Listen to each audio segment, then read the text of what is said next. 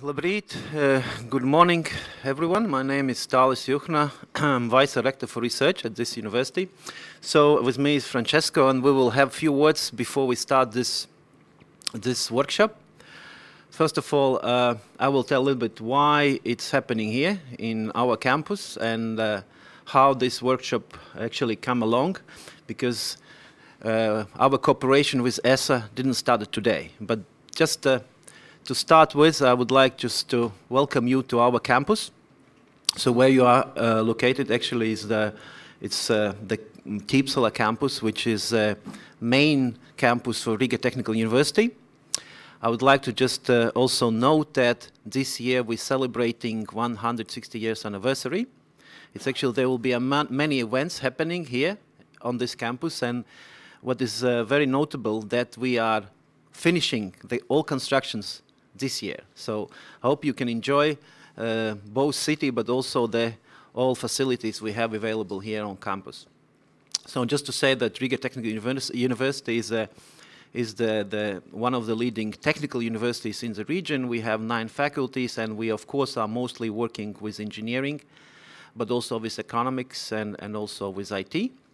So that's why we are very pleased to host this event in our facilities. But I would like to just mention that this event could not happen without cooperation with our partners. Of course, ESA in the first place, because, as I said, we've been working with ESA for some time.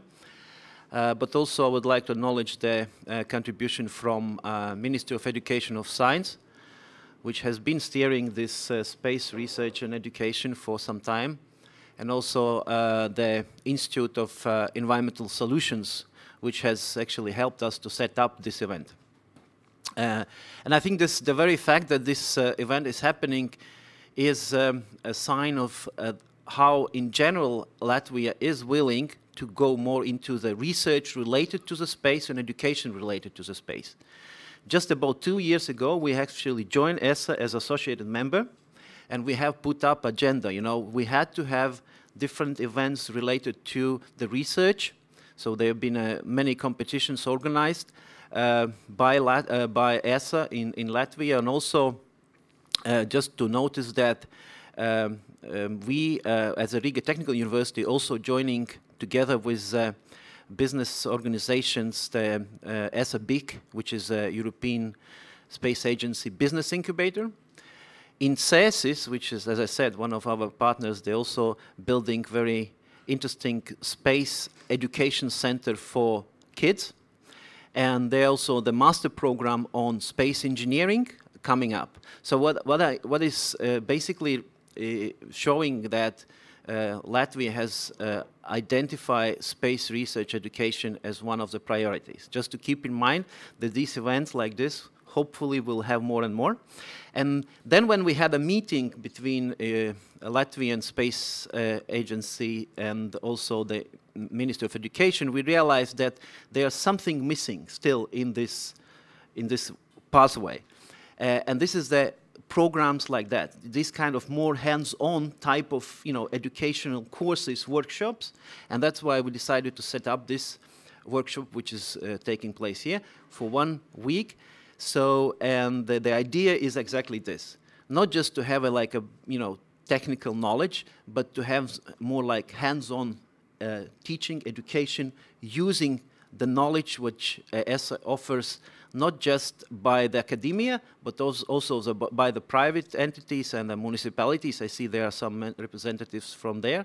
So I'm very happy that we have been showing this opportunity, but there's also a very great interest from you. So when I was actually doing my master thesis in KTH in Sweden, it was about using space agency data for finding the best sites for disposing sludge. But this week, I guess you will learn much more, not just about environmental issues and not just about climate, but also very practical things, how to deal with the changing climate. So I hope that you enjoyed this week, that you will learn something which you can use then in your daily life. And from now, I'm just passing the microphone to Francesco, so he will tell a little bit more about the course. Okay, thanks. So I don't know if I need this because I had... Yeah, sure. Can you hear me? Yeah? So with the microphone or just my voice? Yeah, microphone is working? No, it's not working. No, oh, now yes. Ah, okay, good. So Labrit Visiem, is it correct? Good morning, everybody. My name is Francesco. Thanks to the Vice Rector for introducing me, for introducing ESA. So it's true that now we have a long-lasting cooperation with Latvia. By the way, this is not the first course that we do here. It's the first one maybe in Earth observation since you are an associate member state. But we had another one in Latvia, which was maybe 5 or 6 years ago in CESIS. It was with the Institute for Environmental Solutions hosting us, and of course with the ministry, so Kaspars Karolis was coordinating with ESA, and we have very good cooperation with this country. It's a very dynamic country. We are astonished how young people are also in high positions. So well, the same is also for Lithuania and Estonia. So we are very happy to keep working with you and to provide this course, but this course is just 5 days, it's not much, so it should be just a starting point to have increased cooperation and interaction with you.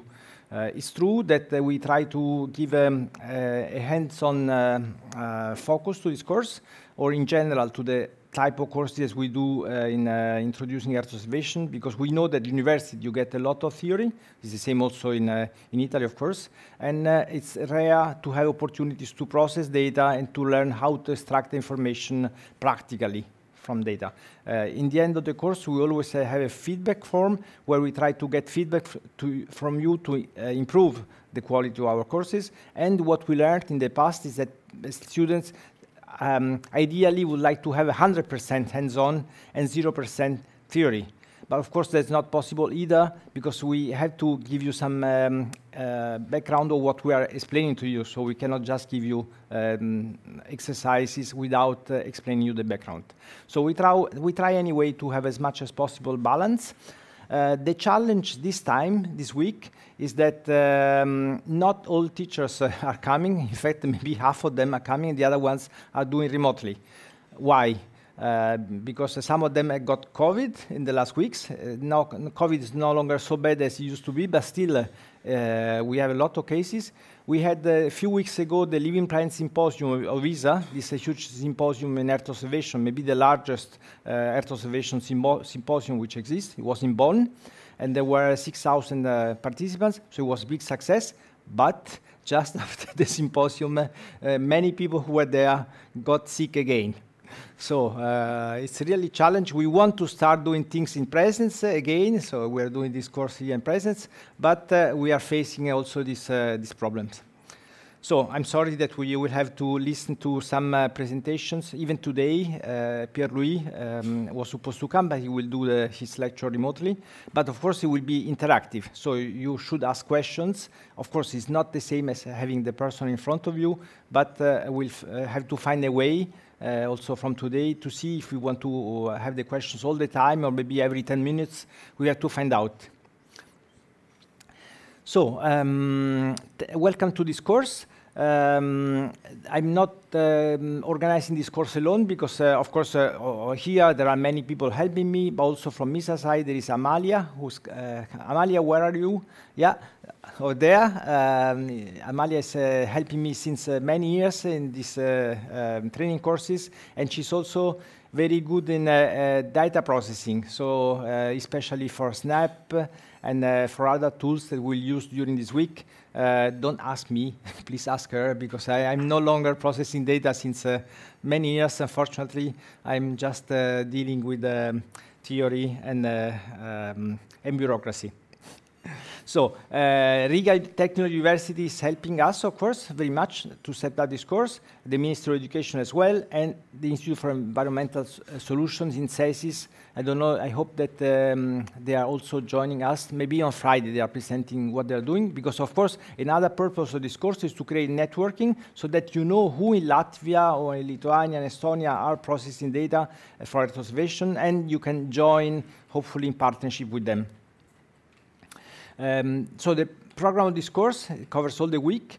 We will cover today the basic of remote sensing, especially SAR, because I think that we are most knowledgeable with the optical remote sensing, so we try to focus a bit more on SAR, so on radar.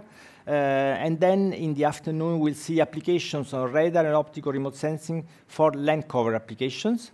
And also for all the applications that we'll show, we'll try also to see the impact of climate change.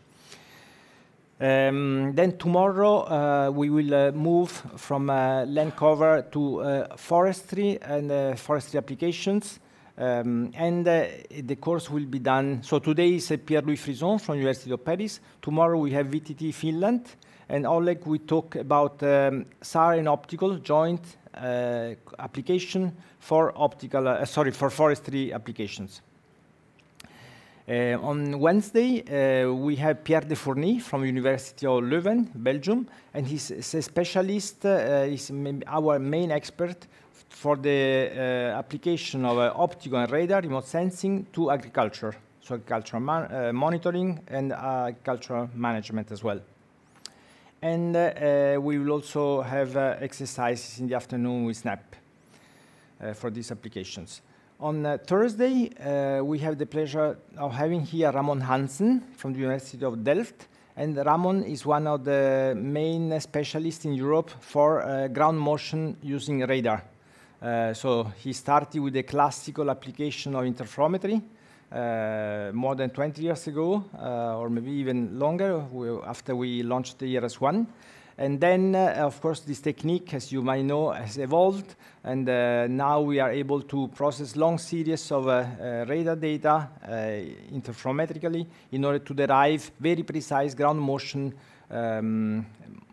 information and separating this information from other artifacts. Finally, on the last day, we have in the morning marine application or remote sensing, especially radar remote sensing. And in the afternoon, we'll have presentations from Latvian experts showing different projects based on all the techniques that you have seen during the week. Okay.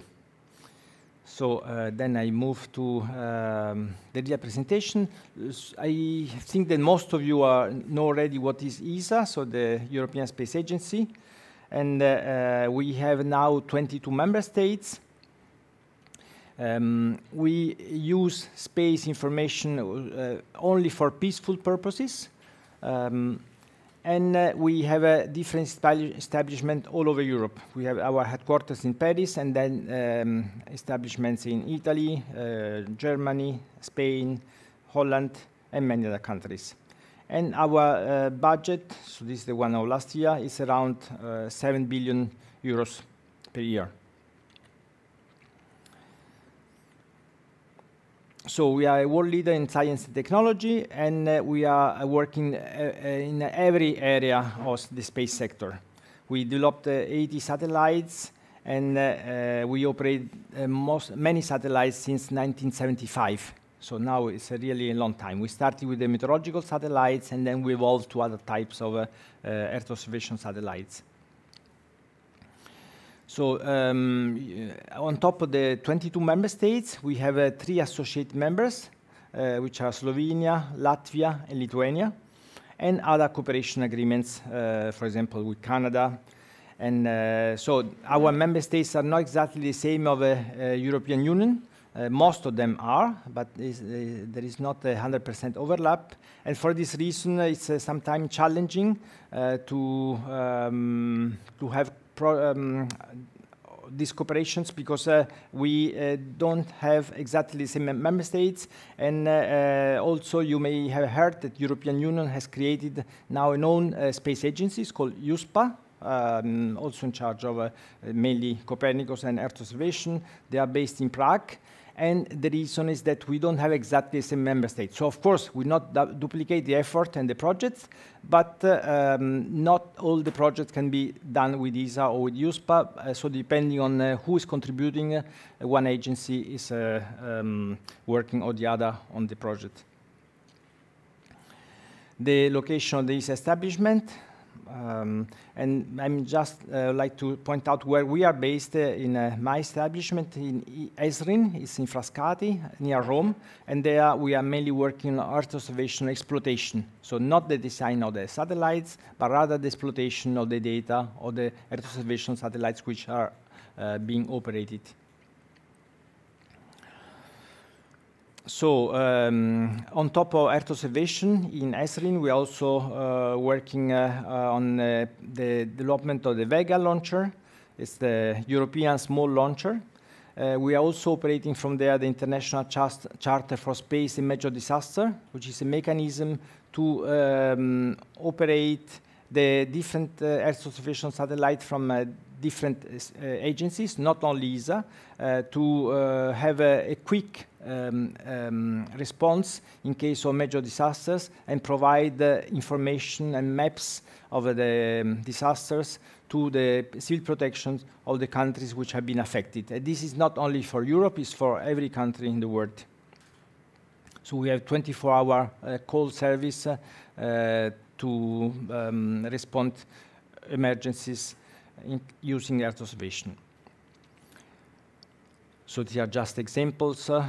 Most disasters which are occurring and that can be monitored using Earth observation are floods, then forest fires, earthquakes, and many others. This is an interesting example of application of Earth observation. By the way, all the data, all the maps are made available on the web. And it's also an interesting case study to create exercises and be prepared for this type of applications. So the main goal, if we should resume in a few words, of the ESA Earth observation program is to take the pulse of our planet, so understand the main parameters which are ruling the different systems and subsystems, and then provide this data in a timely manner to scientists that can then develop models to better understand our environment and possibly predict what's going to happen. The fleet of Earth observation satellites is now very, very huge. And we can divide them mainly in three families. So the meteorological family, something that started in 1975, as I mentioned, and which is operated by EUMETSAT.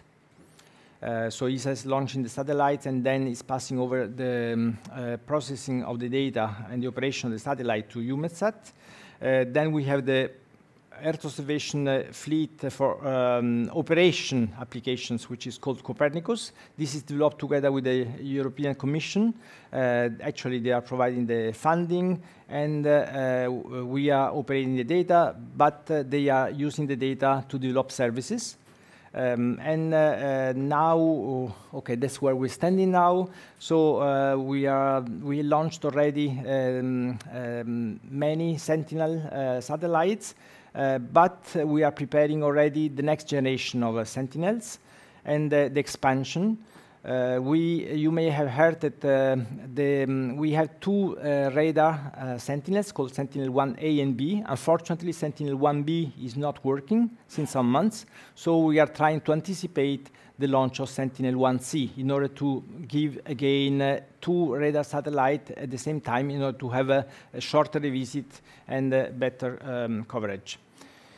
For science applications, we develop the family of the Earth Explorers, and it's true that these are scientific missions, but still some of the data, unexpectedly, are being used also for operations in synergy and in combination with the Copernicus satellite. So it's not only for pure science, sometimes the data can be used also for operation. Of course, the difference is that in the case of the Copernicus mission, you have the guarantee of continuity, because there is a number of satellites of the same type which has been launched one after the other. And in the case of the Earth Explorers, is not the case. So once a satellite has been launched, we prepare for the next one, but it will be a different type of satellite.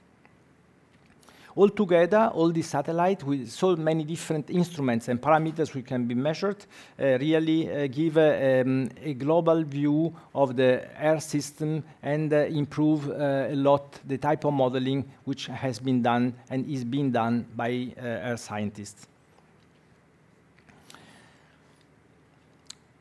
So, talking about the Earth Explorers, this is a scientific family. We have some missions which are already flying. We started with Goce, a satellite in very low Earth orbit to measure with a precision that was never achieved before the gravity field of the Earth. We then launched SMOS, a satellite which has a double mission to measure at the same time the salinity and the soil moisture. Then we launched Cryosat, a satellite able to measure the ice thickness that combined with the radar data of SAR missions, which give the ice extent, is able to help us understand the ice mass of the Earth much better.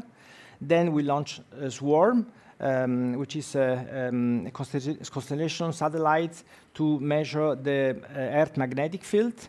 And finally, Aeolus, a mission to measure the wind profiles. Future missions are Earthcare and Biomass, going to be launched next year, hopefully. And maybe Biomass will be quite relevant also for your studies, because I know that many of you are working in forestry, and therefore having a precise measurement of the biomass all over the planet and in different regions is something which is appealing to many people in this room.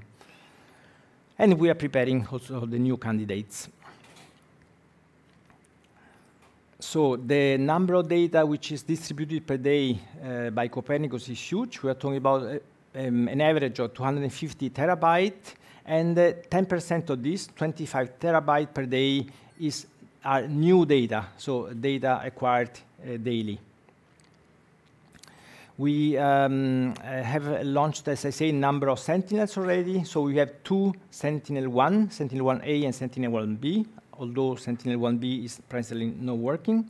Sentinel-2 is the optical mission. We have launched two satellites as well, Sentinel-2A and B. The same is for Sentinel-3. We'll see later what it is, a satellite providing different type of measurements. So differently from Sentinel-1 and Sentinel-2, which are missions which just provide one type of measurement. Sentinel-3 is a more heterogeneous type of measurements. And then we launched Sentinel-5P, a satellite which was a precursor to Sentinel-6 for atmospheric measurements. All these data are available freely and openly. You don't have to submit a project to get the data, as it was before with the ESA data, but you have just to register and download the data from the hubs. We are preparing also the next generation of Copernicus missions, the so-called Sentinel expansion missions, like the CO2M, which would be a mission to measure the anthropogenic CO2 emissions, so better understand the causes of climate change, or at least the anthropogenic causes. Then Crystal will study the effect of climate change, because it will be a precise measurement mission for polar ice and snow topography. Finally, we'll also launch SIMR, a passive microwave radiometer to measure the sea surface temperature and ice concentration with a very high accuracy. We are preparing for the LST, the land surface temperature mission, to improve the agriculture and urban management, which is any way that we started already with Sentinel-2 and then improved using Sentinel-2 and Sentinel-1 together, as we will see on Wednesday. We will launch CHIME, hyperspectral imager, to improve the monitoring of minerals, biodiversity, and soil and food security. And finally, ROSE-L will be an L-band SAR mission of Europe. Presently, European radar, so first ERS, then MVSAT, and now Sentinel-1 are C-band missions. And we have to rely on external missions to have L-band data. For example, we just signed an agreement with CONAE to get access to European citizens for L-band data by the mission SAOCOM. But we aim at having our own L-band mission in SAR, and this will be ROS-L. Those of you who probably already processed L-band data so far used ELOS data, I guess. We had an agreement with the Japanese for ELOS 1. Unfortunately, this is not the case for ELOS 2.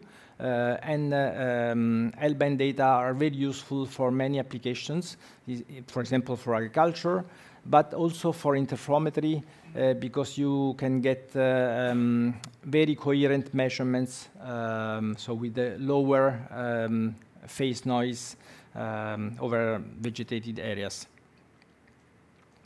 So all this data together, of course, have allowed a very large number of publications and advances in research. And we had a huge number of presentations in May at the Living Planet Symposium conference in Bonn. It's something that we run every 3 years, and this is the largest ever conference in Earth observation. I don't know if any of you has been there. Otherwise, I invite you to have a look to the presentations, which are available on the web.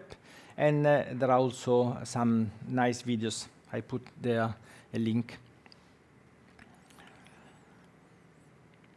So if we now look at some major results achieved recently.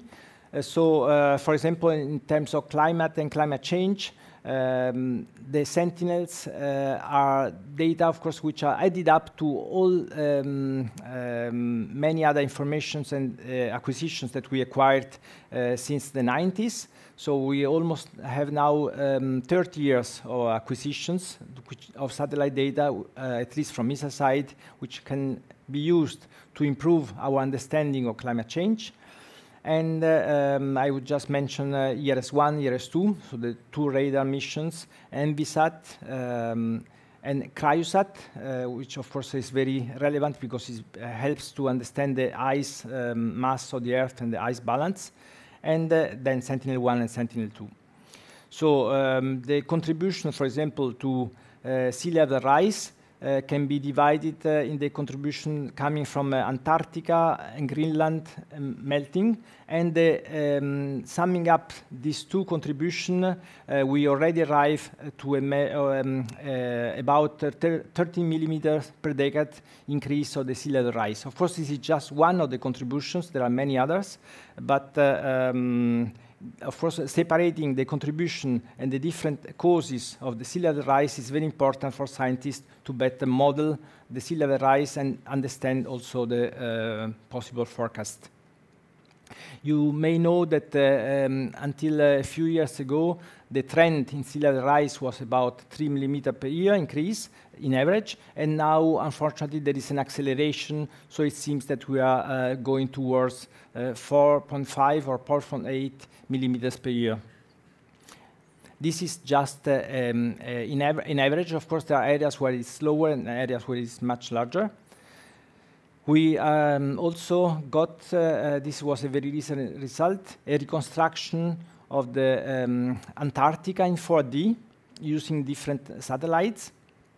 So there are, this is an animation showing the elevation change from 2010 more or less to nowadays. But we can go into the details. You will have the presentation, and you have a lot of animations and videos showing recent results, which are very appealing. Also, the glacier ice loss can be measured using CRYOSAT and Sentinel-1 jointly. And you can measure accurately, of course, there is a trend, which you can see, which is a negative trend. So this corresponds to a global ice loss in Alaska. And you can also see, of course, a cyclic effect due to the seasonal variation. although there are little areas you can see in bluish where we can measure an increase, overall the trend is more, you see the yellow, red colors correspond to a decrease of the global ice mass. Also in Asia, on the Himalaya, we measure regularly the ice balance, and a few areas show an increase, but overall there is a large decrease in the ice balance measured between 2010 and 2019 using our satellites. So we try to have an Earth system approach where we use all the information provided by satellite, integrated also in situ data, to better understand the water cycle. So the interaction of evapotranspiration, transport, precipitation, runoff, and so on, and to provide these different contributions to scientists to improve the overall models. We have a program for Earth science, which is in particularly developed in the division where I and Amalia work. And many different results have been achieved in the last years, which first were scientific research results and then have been converted into operations. One of them is the agricultural monitoring. So we started with the Sentinel-2 for Agri project that was still using Sentinel-2 data to improve the agricultural management. And then we integrated data from radar, from Sentinel-1. And these two data, combined Sentinel-1 and Sentinel-2 data, allow to better understand the crop mapping, but also other indices which are not just for mapping, but also can help the farmers for the management, like improve the irrigation management or the harvest monitoring, and so on. So this is also important for the governments, for the insurances, and for the European policies. That's why now this algorithm have been adopted by many member states of the European Union. We also developed recently, in 2020, a worldwide land cover map at 10-meter resolution using Sentinel-1 and Sentinel-2 data. So there are 11 classes with an overall accuracy of about 74%, which is very good. And this is available for free from the ESA website. Another interesting monitoring, which is now becoming more and more operational, is about coastal erosion estimation. And I don't know if this has been tested already also in the Baltic countries. And I don't know whether this is a major issue here, but in many parts of the world it is. We also start developing digital platforms, because now the problem is that we have so many data accumulated from the archive of the Earth observation satellites, plus the new acquisitions, that is becoming a challenge for users to download the data and process the data, especially if you want to do a regular monitoring of a large area. And so we try to make these digital platforms available to citizens for cloud processing. We also developed during the COVID years this RACE dashboard. It's a rapid action on coronavirus and Earth observation, where there are many tutorials available to look at different parameters which have been impacted somehow by the COVID pandemics. And for example, you can have a look at the tutorials about air pollution and the impact of the pandemics, traffic maps during the pandemics, and so on. It's quite interesting because you can see in different regions of the world the impact of the pandemics that we all experienced personally. We also developed the Eurodata Cube. I don't know if some of you are already using the Eurodata Cube.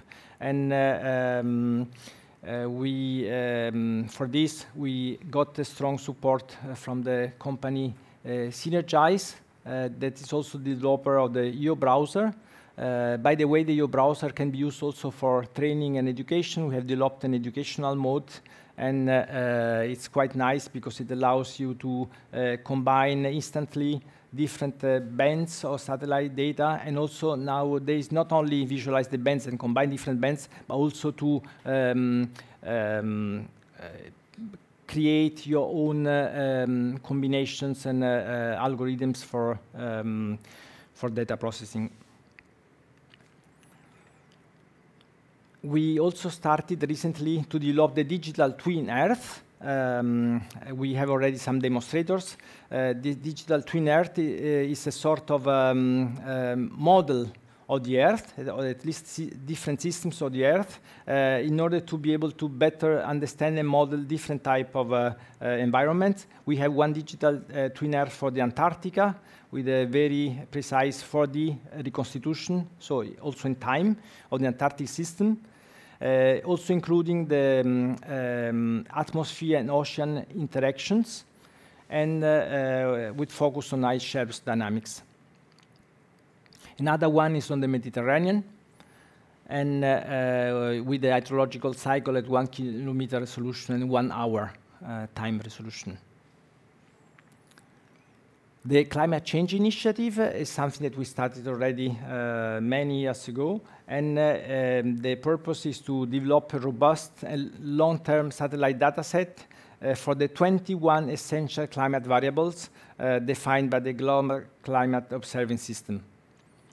This is a program which is carried on by our colleagues in Harwell, United Kingdom of ESA, and you have many results available already, which can be used also for other applications, because many of these essential climate variables are also important for agriculture, vegetation, forestry, and of course you see the impact of the climate change on these variables.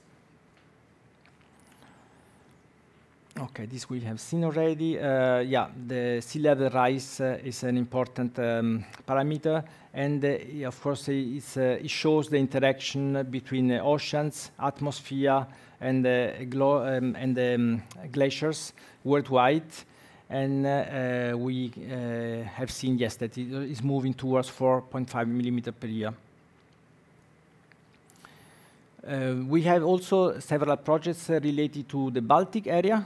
One of them is Baltic SEAL, which is a project aiming to exploit the high-frequency multi-mission altimetry observations.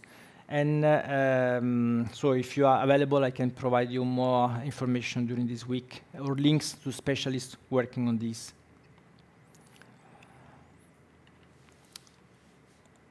We recently created a ground motion map at continental scale of Europe.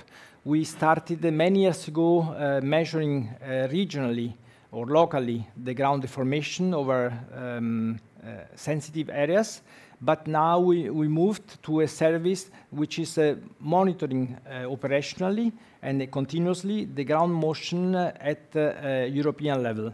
This was a big challenge, of course, to do that, and it's now available since a few months.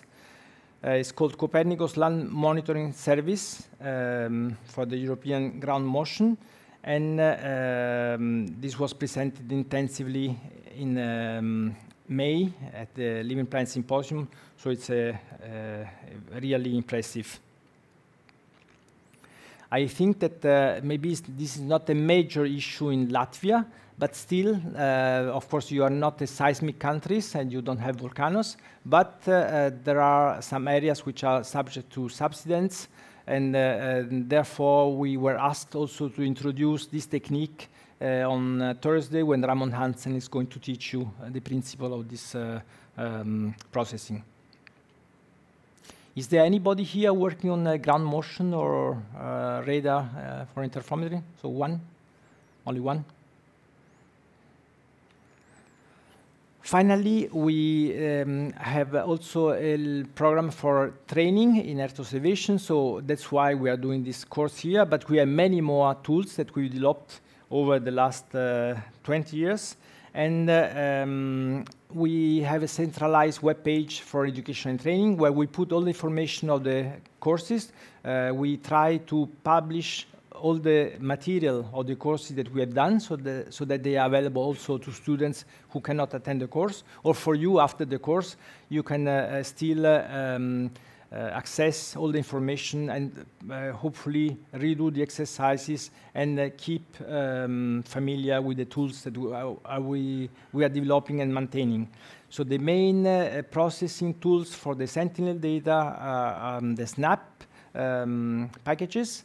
We will see during this course also the application of SNAP to Sentinel-1 and Sentinel-2 data processing, but there are many others, for example, for altimetry or for other type of data exploitation. And we, on top of the courses that we do in person, like this one, we also develop massive online open courses. We have many MOOCs which are currently accessible from the ESA website or from the website of our partners. In particular, we have one about radar. It's called Ecos in Space. It's about Sentinel-1 and also other type of radar applications. It's done by the University of Jena. They are very good in radar, and especially in radar application to forestry.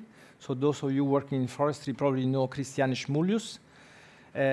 We also are doing with them another MOOC about land applications in general. So it's a combination of optical and radar data. So there is a land MOOC. And I invite you after this course, if you haven't done it yet, to register for those MOOCs. It's about 20 hours, and you can do it whenever you like. So you can do it, you know the principle of the MOOC. And in the end, you also get a certificate, which is not the most important, of course, but still can be used for academic purposes. Yeah, and there is a long series of courses. So like this one, for example, in September, we'll hold another course on land applications with University of Prague, and it will be a joint ESA-NASA course. So it will be different from this one, and you're also welcome to apply in case you would like to register. Good. So this is the end of my presentation.